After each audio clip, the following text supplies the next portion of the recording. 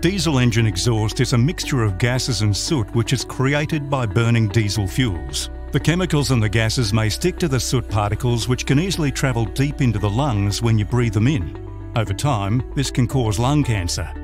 Around 1.2 million people in Australia are exposed to diesel engine exhaust every year. You can be exposed to diesel engine exhaust if you work with or around diesel-powered engines, especially in confined spaces.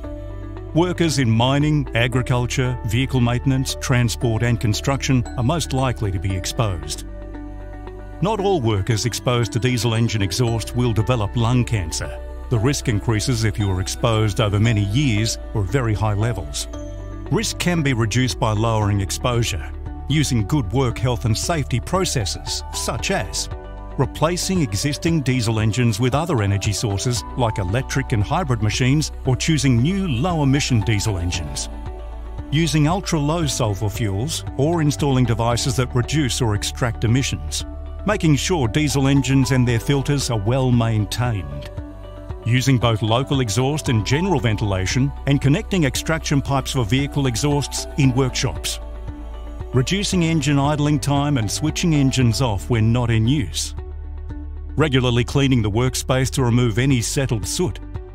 Rotating job tasks between workers to reduce exposure time. Providing appropriate education and training for workers. And wearing respiratory protective equipment. Reduce workplace exposure to diesel engine exhaust. For more information, visit the Cancer Council website.